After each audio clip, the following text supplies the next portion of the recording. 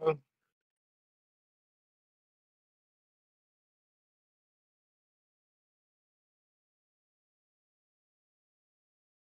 think this is going to be a short week for many people.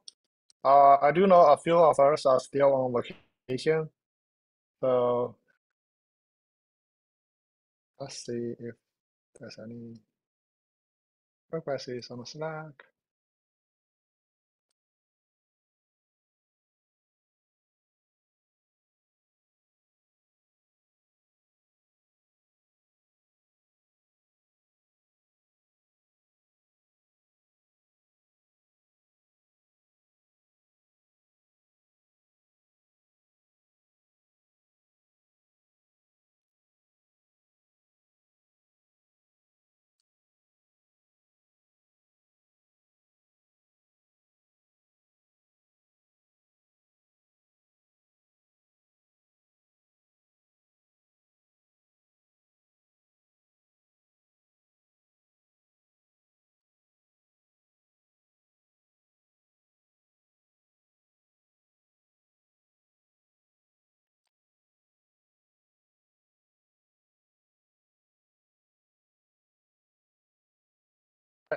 I just got started. So see what we have today.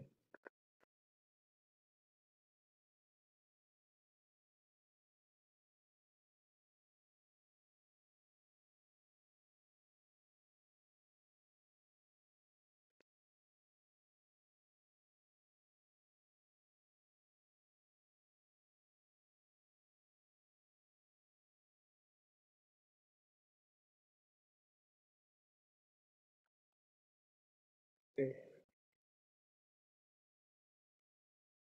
you want to go a few round of introduction? I missed a few meetings, so if I don't see you in previous meetings, I apologize, and maybe this time we can use it for introduction. Hello. Yeah, this is Deep, and I think I'm attending since last one, and has lately started working on this security paper. So I work with tax security folks, and now just attending this because Adele had posted a security paper issue, and I'm sort of working on that one. Right. Thank you for joining. And we also see a few folks. Amisha, if you can introduce yourself. Yeah, I'm here. Hi, good morning. My name is Nimisha. This is my second meeting that I'm attending. I attended the previous one as well. I work at Confluent, and I was wanting to contribute to the security paper as well. And I just wanted to get involved generally in all the some of the projects that you have with the working group. I was exploring this week. I made a PR in KTS GPT for adding Cilium integration that needs review. So I just added that to the new business thing. Yeah, that's about it. Thank you. I'm in Seattle. Yeah, so west coast of the US. Cool. Cameron. Hi there. This is also my second meeting. Last one was my first one. So I'm with Nimisha. I met Ron Petty in Paris at the AI Dev conference and finally made it to the meeting. So I have a business called Cloudacious that just working on figuring out what we're doing right now with AI stuff. And so interested in the Kubernetes space with AI workloads. So I was MLOps before, and yeah, happy to be here, just fly on the wall more than anything. That's great. We love to have newcomers. Thank you. Vijay.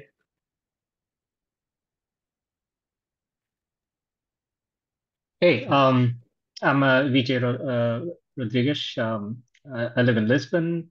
I work on the Azure Kubernetes service, AKS serviceability in Microsoft. And yeah, just listening in for today. Yeah, we love your scheduling paper. Thanks. Right. So I think we are missing some of the key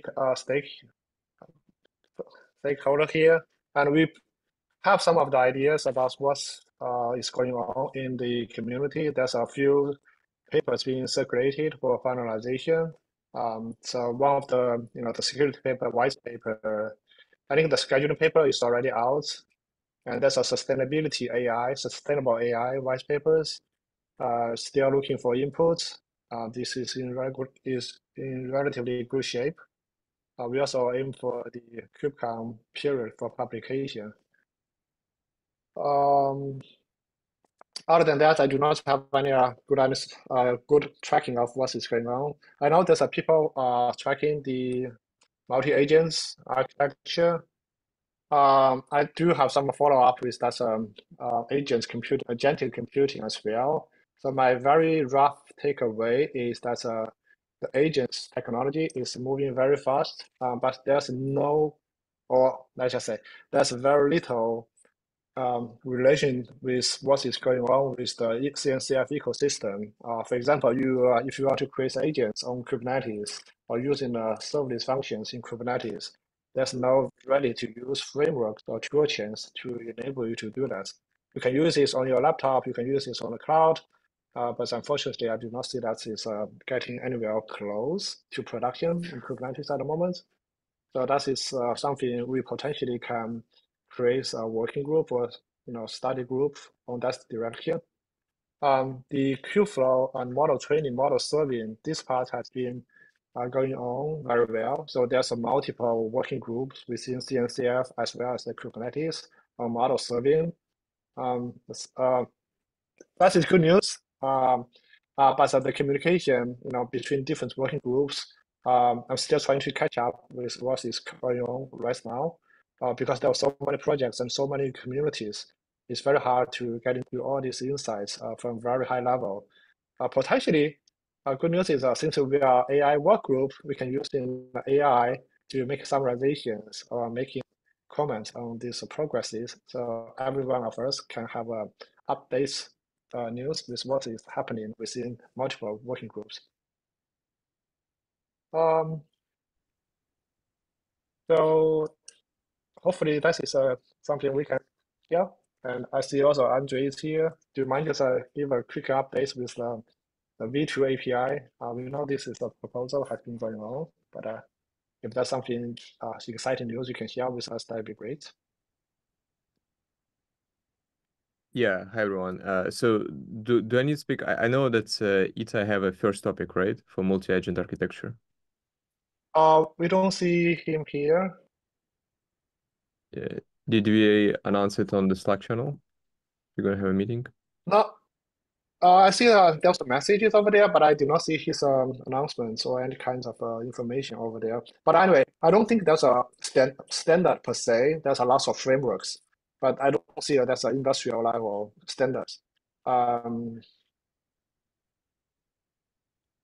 Yeah, let me pick at least Ron and Adele if you can join us.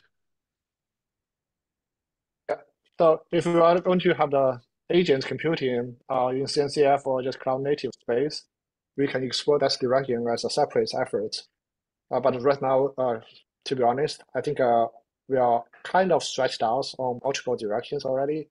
So maybe once we are wrapped up with the current white paper project, then we can start working on these multi-agent architectures. And this is one of the areas I see CNCF community is very weak because we do not really have a, how to say that? We do not have this, let's say, the tool chains, just relevant components that we are supposed to agent architecture.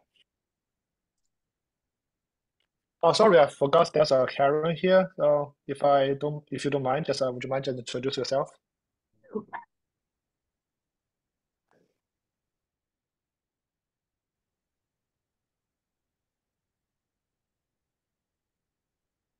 Or maybe next time. So would you like to take as the agent's white paper or investigation as an action item once we have 3 cycles with all these white paper projects?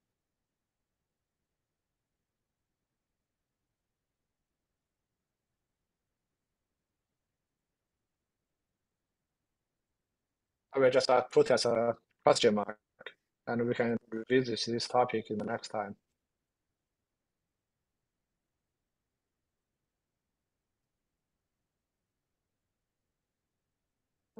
Interesting.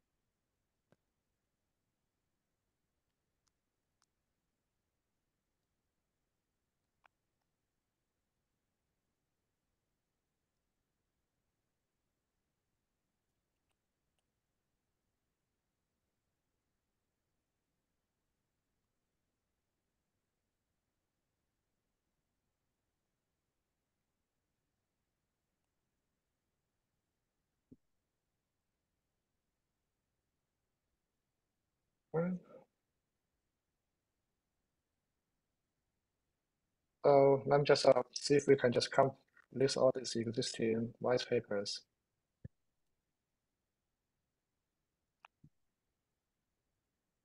So Vijay, what's the current status of the scheduling? Is that already done or just still in progress? I can see I think Vijay on the it's, call. yeah, sorry. Yeah, Andre, what I know is still in progress, and there is a new process, but yeah, that's about what I know about the process. So Andre, if you know anything more, feel free to No, Adele add. didn't. I mean, they didn't tell me anything. Do you know like who is leading this process? I think Ron was there, Vijay was there. I was not following.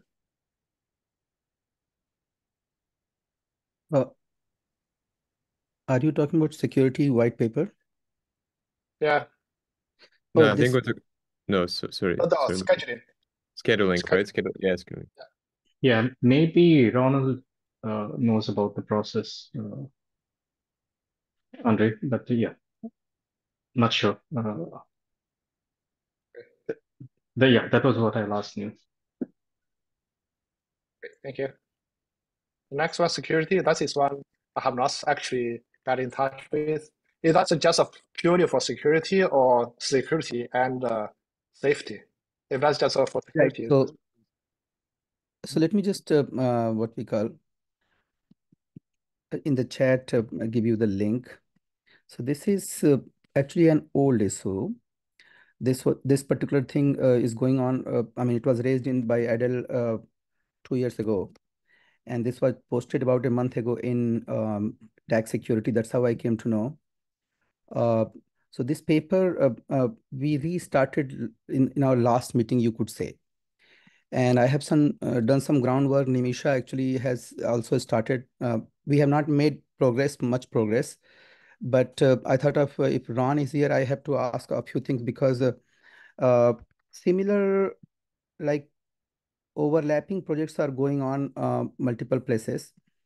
And I did my research. I think this security paper still makes sense, absolutely. But what I could not see is that the issues which actually Adele has mentioned there, whether it need to be streamlined based upon those or not. So our Slack channel, I'm going to post my findings, what I have, what I don't have, and we will go from there. okay. Yeah, so I think so here is actually a project. Let me just post that as well. So you will see, just a minute. So in the chat, you see this bunch of stuff, but you in the useful resources, you will see the first one. And OpenSSF folks are also doing bits and pieces, a few things. And then bunch of information is already available in, respective bucket. If you see in the chat, the first one is more important in the useful resources. So yeah, so basically, whoever is working, I think as of now, I and Nimisha certainly intend to work on this one. And then we have to go through and see exactly what all we need to cover in the cloud native white paper. And then we have to go from there, basically.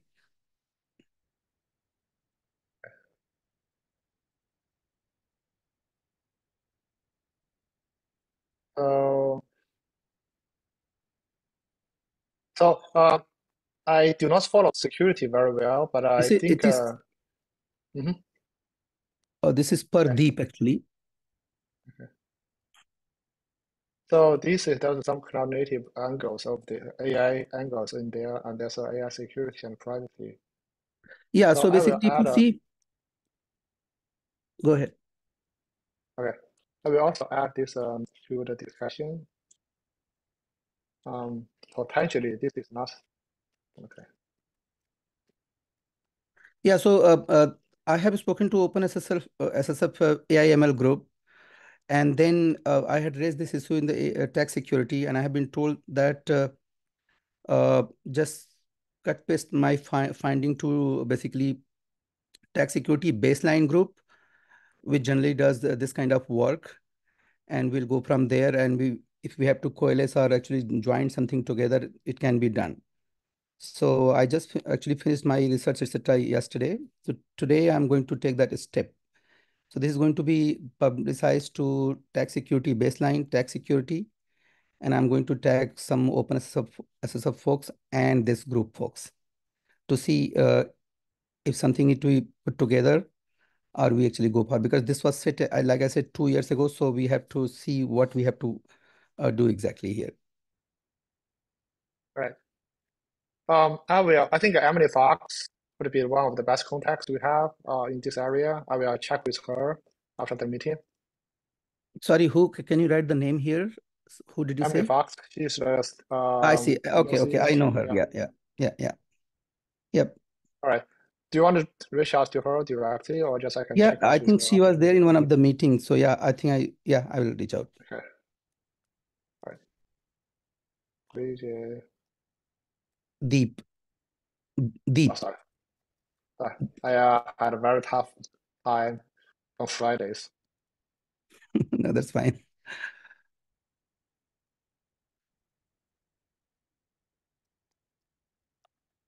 Okay. We also have the it's very hard. Sustainable AI. Let me see. So the white paper is already good. Many of the developments over there. Let me see if I can find the white paper.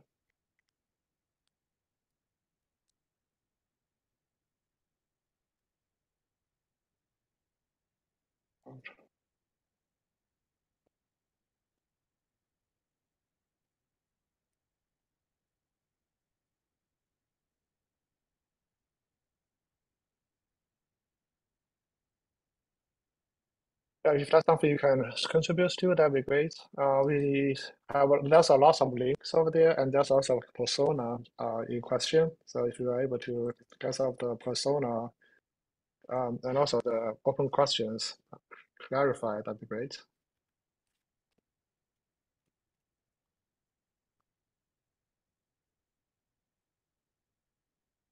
Okay, so that is also good discussions. We have all the progresses here, and there's some future plans. But we do see this is another, it's kind of slow season, but hopefully after vacation season is done, we can pick up the momentum.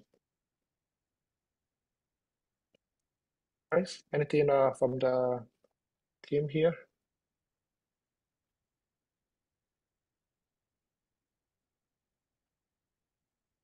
If not, happy Friday and have a good weekend. We will see each other in 2 weeks. So, I have a quick can I question. ask you? Yeah, go ahead. Yeah. Okay. Oh, yes, Question. go ahead. Yeah. So help me understand, because I'm just working with CNCF and now lately OpenSSL last couple of months. So if OpenSSL SSF folks have this AML security group, and now we have here where we are doing something, and then CNCF tax security, etc. Is there any coordination or synergy between OpenSSF and CNCF group, or how does it work? I think Emily has already has previously worked in that scenario as well. I believe she will have the better directions than I can give.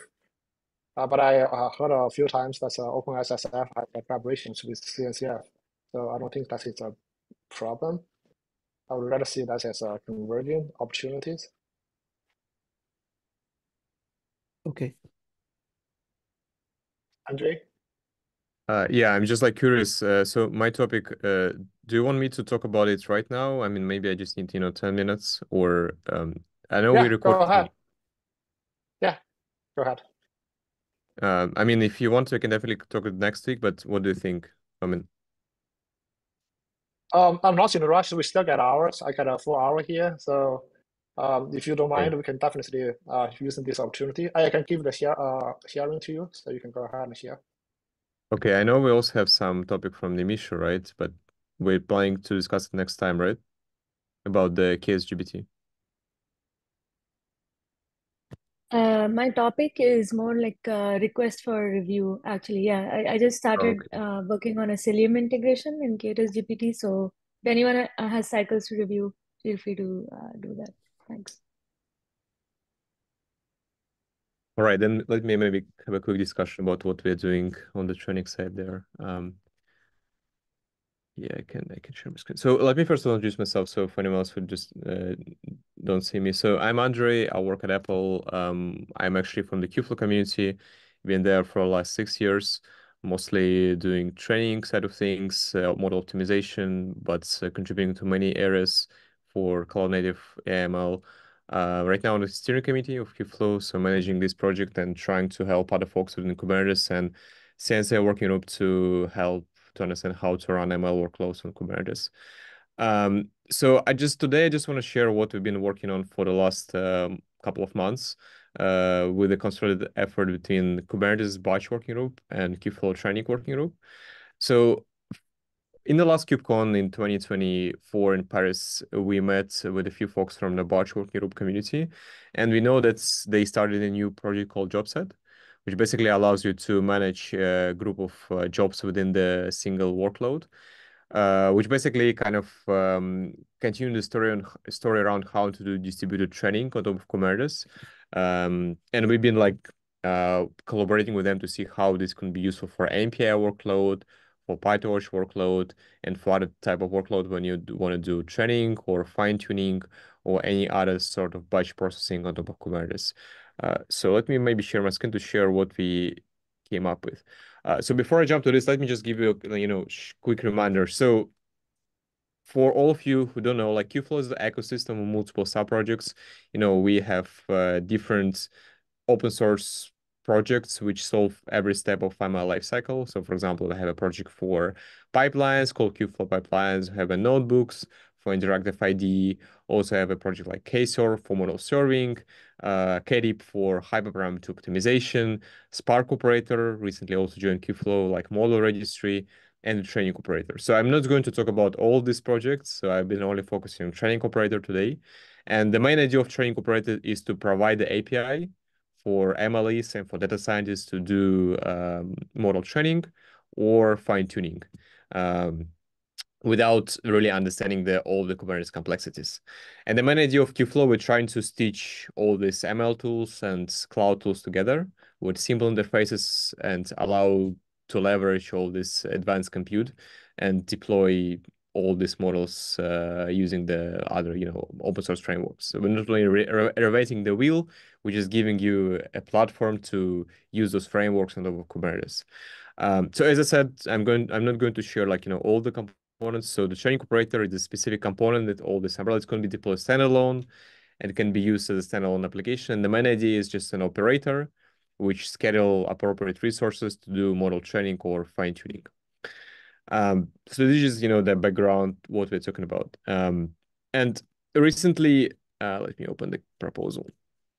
So as I said, quite recently, batch working group started this new project called JobSet. And we just try to see how we can collaborate with them between Kubeflow community, between Kubernetes community, to actually deduplicate effort. So our main goal overall is to deduplicate effort and make sure we're providing the only single tool for data scientists who want to use Kubernetes for training. And we're going to consolidate effort between what should be part of the job set, what should be part of training operator, and how we can provide a simple interfaces for all the users to leverage those tools to do training. So I think like the rough idea is to, for those who are not familiar with distributed training, usually what you need to do, you need to spin up multiple pods. Within this pod, you can spin up multiple GPUs, and this pod needs to communicate using different communication layers, right? You can use CUDA behind the scenes. You can use SSL for individual collective communication. It also can use MPI for different way of communications, right? Also, you can use glue backend. So it depends on the framework and the technology that you use for training. But the main idea from the infrastructure standpoint, you just need to spin up the job, which basically spin up multiple pods, and you need to set up a headless service to communicate between those workloads. So I think what we end up with, since like the main problem right now of Kubernetes is complexity, especially for data scientists and ML engineers, we want to separate the Kubernetes infrastructure complexities to platform engineers, between platform engineers and data scientists. So the main idea, we're going to have a two new customer source. So the first one called training runtime, and the second one called train job. And the main idea, training runtime contains the configuration for your model training or fine tuning. It could have a configuration for pod failure policy, success policies, all the required policies that is needed to actually run a large scale distributed training job, and all other like, complex configuration like secrets, volumes, node selectors, node affinity, all of these configurations, which usually data scientists, they don't need to worry about, right? So the main goal from them, and I have my training code, I wanted my training code to scale on multiple machines. So basically, we provide these training runtimes, which will be maintained by the Kubeflow community and also can be adopted by different platform engineers with their requirements. And then we have this resource called train job, which basically provide a list of APIs that data scientists can use to start these jobs on top of Kubernetes. And you will see with examples like a very simple list of APIs, which just provide a minimal set of configurations which is required to be modified when you want to start a job. And we also offer the Python SDK for those who just don't want to use kubectl with additional setup like pre-building an image, Docker image, or bundle your code to the tarball and then getting this code in the distributed training workloads. And also, given that we have the flexibility of runtimes, we're also thinking about building the LLM runtimes, like basically building the runtimes for all of this model that you have in the Hugging Face, and we provide like you the configuration how to do the fine tuning on multiple nodes with multiple workers. So again, as I mentioned to you, runtime is pretty flexible, so we can define something like this, as you can see on this diagram, which basically we're going to have a single LLM runtime, which behind the scenes will utilize 3 different jobs for storage initialization, like pre-model download, like pre-trained model download or downloading dataset, and then we're going to distribute this data between all those distributed workloads and distributed PyTorch nodes. And then we're going to have a training step there, and the final step like exporter for model exporting and checkpointing. We kind of like thinking about design of LLM runtimes right now, especially for the checkpointing, where we're thinking about using sidecar approach. Because like usually you probably want to do checkpointing during your model training or fine tuning, which means like we need to have a sidecar or any other slightly similar approach to help with the model exporting. Yeah, so before I jump to the API design specifically, any questions so far? You're Go ahead. using Harvard as a library for Which library, managing sorry? things. Harvard as a library for managing the MPI jobs. Yeah, so you can use Horowat with MPI, yes. We have MPI controller basically. So for MPI job, we have a dedicated controller which does orchestration. So which creates the cost file and creates all the appropriate pods. But yes, you can use Horowat within MPI jobs. This is possible. So how is it different? Any differences when we use Harvard with this and with this solution which you are So giving? not all of the users use Horowat, right? So some people use directly Torch Run, or some people maybe use Deep Speed, or some of them using Accelerate from Hugging Face, right? So Horvath is just one of the tools to do distributed training, right? Right. Yeah, so we support Horvath via MPI because it requires to create MPI run command, right, behind the scenes. It requires to create a host file. So the host file creation is part of also of training operator. Um, but yeah, it could be, we have some examples with Horvath and MPI job. If you're interesting. In terms of MPI, actually, I think I didn't mention, but we're planning to so the train job will be single. So previously we have multiple resources. Like we have a PyTorch job, we have an MPI job, we have a TF job. So all of the jobs will be deprecated, and we're gonna have a single resource called train job, which basically allow us to leverage all of the runtimes for different frameworks. We're gonna have MPI runtime.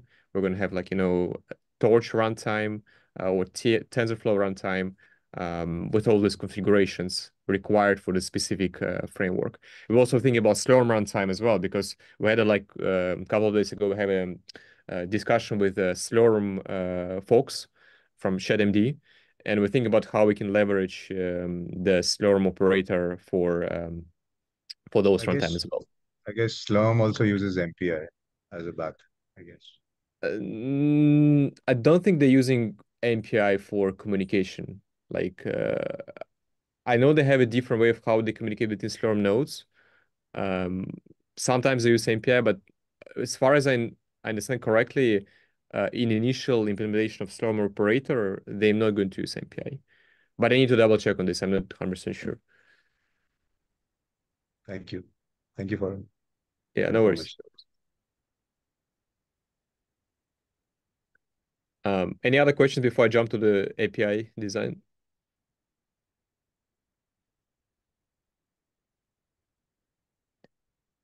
All right. So I will leave this proposal for all of you who are interested to review. But I think the main idea, as I mentioned, we're going to separate train job and the runtime between two separate resources, which basically provide the minimal amount of API that data scientists can use to start to actually trigger those jobs. So one of the examples, so this has a lot of information about why we choose the wording of node, what is the difference between these distributed strategies for every framework, because eventually, every framework, they have their own distributed backends. Like PyTorch has distributed, PyTorch distributed. TensorFlow has their own distributed library for where they use parameter servers, where they use worker pools. JAX has its own distributed strategy. So basically, we try to see how we can unify some of those concepts and provide a very simple API to leverage different frameworks without significant changes to the control plane. So wherever you want to use JAX, you want to use Hugging Face transformers, or you want to use native PyTorch, you can leverage the same API to do training, right? So I think the main idea, I'm not going to all of the API, but the example of how train job look like is extremely simple. And again, as I mentioned, you can use kubectl or you can use Python SDK. So we kind of also offering the training SDK, which kind of streamline the job submission. But the idea is you just provide the reference to the runtime and provide the trainer configuration, like what the image you want to use, what are the command you want to use, how many nodes you want to spawn. So the nodes means how many pods you're going to use, right? But every node or pod might have multiple GPUs, right? Which basically distributed training on multiple machines, right? And then behind the scenes, we're going to convert this train job to the torch run command, which do the job submission. And as I said, you can use, again, Python SDK, where basically you can define a training function, where you define a whole of your training loop with your PyTorch model.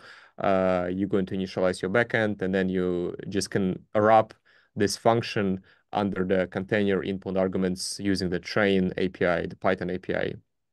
So this doesn't even require for you to build an image or worry about how to configure those YAMLs. And how actually the LLM runtime might look like from the API perspective. Similar to the previous example, you're just going to have a reference to the one of the runtimes like Torch, Tune, Llama 7B, where you specify what dataset you want to use. what model you want to use, and then everything else will happening behind the scenes. So we're going to also provide some sort of pre-built trainer, which basically do the fine tuning, and also provide this some sort of dataset initializer and model initializer, which will do the initialization of those entities. And this can be very configurable, right? So for example, if you want to use the default dataset, you can just pass the model config parameters with your input to your model. Yeah, so this again, if you're interested, this has more kind of structure API, which parameters can be configured via train job, and going all the way to the runtimes. Let me just show you one of the runtimes. Yeah, so for example, this one, right? So this, yeah, this pod group policy. Let me show you. For example, this PyTorch distributed runtime. So on the runtime perspective, we're planning to have cluster training runtime and the training runtime. So the only differences with the cluster training runtime is cluster scoped, and namespace runtime is namespace scoped. So similar to issue or insert manager, if you're familiar with. And this API has like parameters which platform engineers are more familiar. Like, for example, they know how to configure failure policies, they know how to configure job template. So here we have a template, which basically a job set template, where you can define every job in your template, and you can define all the parameters that is required to start this runtime. And also have a parameter called ML policy. So here, back to the question about MPI, we supporting different ML policies, different like, framework specific configuration. Like we support Torch specific configuration, like Elastic PyTorch, or API specific implementation, like API type of API implementation and other API parameters that can be configured. So one of the examples can be seen, where is it? Right here. Like, for example, in API, we can specify what type of API you want to use and how many like processes per node you want to use. Like, for example, this parameter, like numproc per node, is actually how many GPUs you have on every node, and if you want to parallelize it across a single node, right? So these parameters also can be leveraged. Yeah, so I think the last thing maybe I want to show you is how the LLM runtime might look like. 1 second. So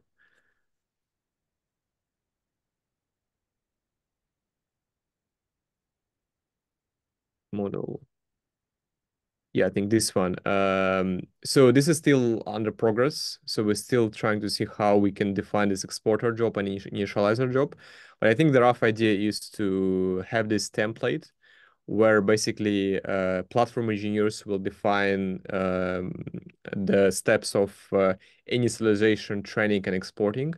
So we're trying to work with the batch working group community to see how we can define the order of the jobs, because usually you don't want to waste your GPU resources on the model initialization and the dataset initialization. So this is required for us to split it between initializer job, which basically will do the dataset initialization, model initialization, and then the node job, which do actually the training.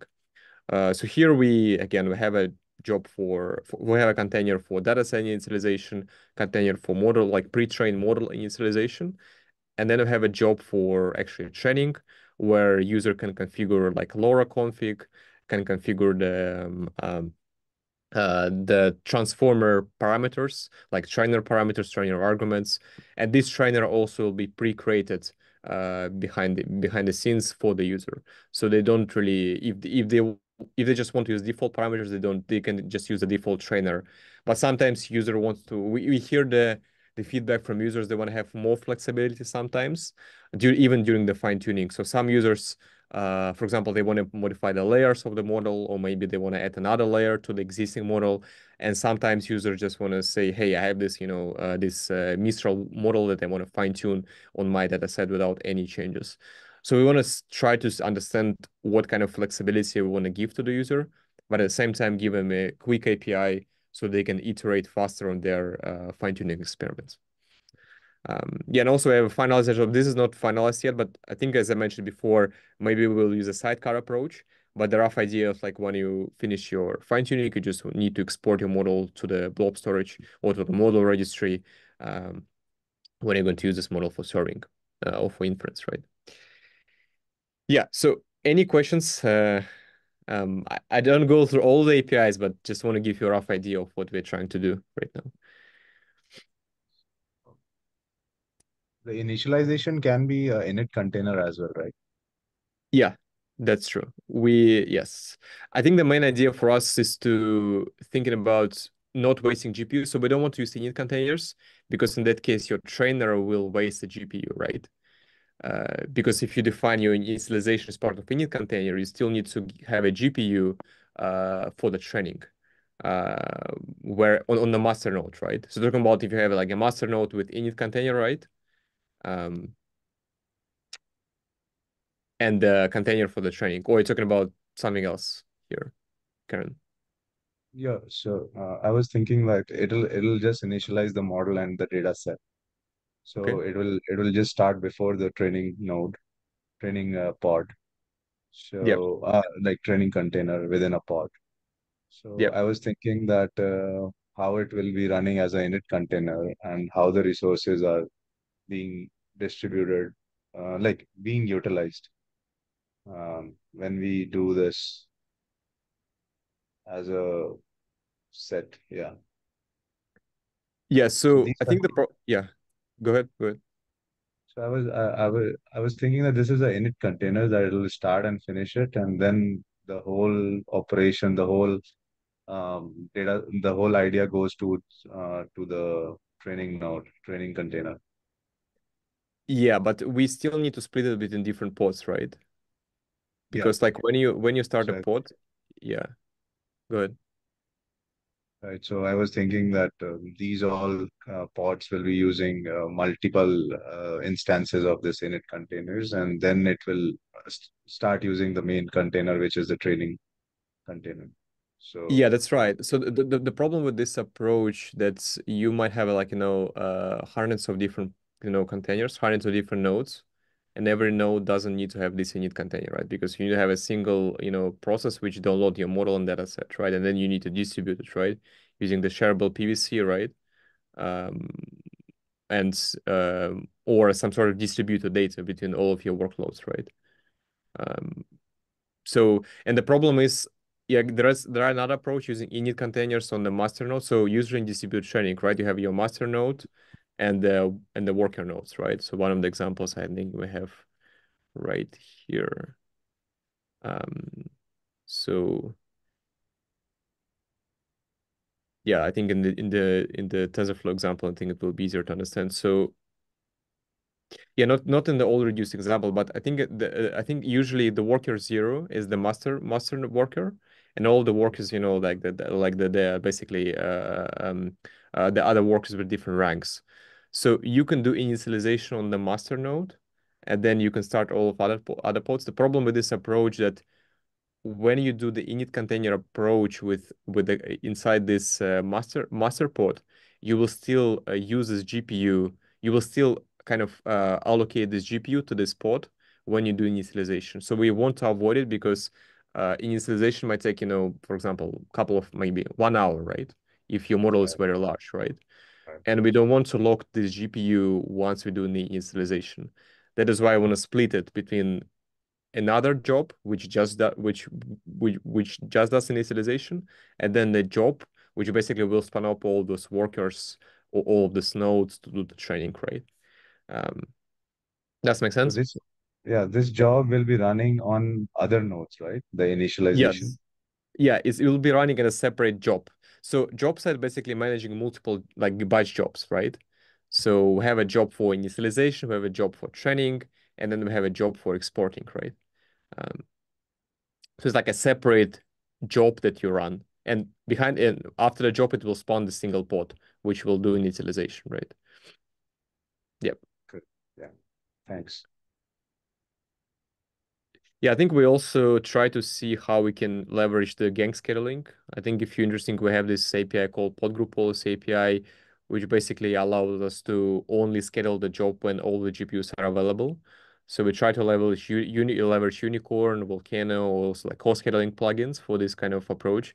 So I think the rough idea is here that you only want to start your distributed training job when all of your GPUs are available. Otherwise, it will still be in the pending state. So this is one thing we also trying to see how we can leverage this ML policy API and pod group policy API for this type of things. And I think also I didn't mention about the Elastic PyTorch. So in the existing training V1 API, we support PyTorch Elastic, which basically create a HPA, horizontal pod autoscaler, to scale up and scale down PyTorch nodes. So with these runtimes, we are planning to implement this as part of Elastic policy inside the Torch ML policy. So PyTorch, it supports elasticity via Torch run. So you can specify min and man number of nodes. And I think behind it is using rendezvous backends to actually scale up and down your training nodes. So we're also trying to see how we can leverage those APIs within those runtimes and the training operator, which provides more flexibility, especially for like a large scale distributed training jobs. Right. Any other questions?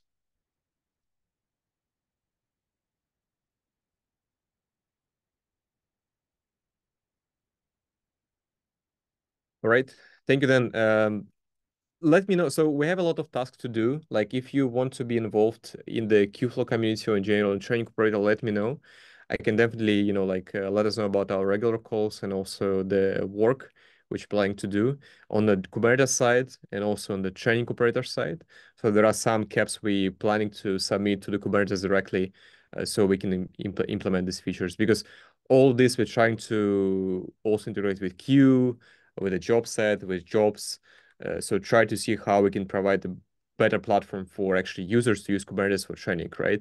Because there are still some gaps within the batch jobs in Kubernetes, which unfortunately doesn't give ideal experience for training. This is why some people don't use Kubernetes for model training, maybe just use directly bare metal, their own technologies, right? Yeah, so let me know, right? Thanks, Andre.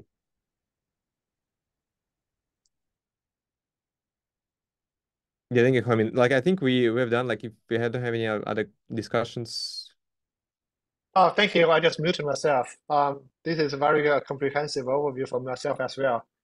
So just very quick question. I just quickly browsed while we are talking the Python SDK. Yep. It looks like there's a Python SDK for Kubeflow just for pipeline. Do you also have the one for serving? Yeah, we have one for so KFP is the Kubeflow Pipelines SDK. Kubeflow Training is the one for training, and the K-Serve, I think they also have the SDK. Oh, okay, got it. Yeah. I will check the case community. Thank you for the Yeah, information. yeah. KFP. So Kubeflow also KFP is separate, and the Kubeflow Training is also separate. So yeah. Okay, nice. That makes sense. That's Yeah. So the one so that many I'm talking repos over about, there. yeah, and the one that I'm talking about is about the training, right? So we try to see how we can, leverage this SDK to streamline this training experience, right? Yeah. Great, thank you. Guys, thank you all for all this information, and great to see everybody on this very nice Friday. See you in 2 weeks. Thank you. Yep. See you soon. See you around. Bye-bye.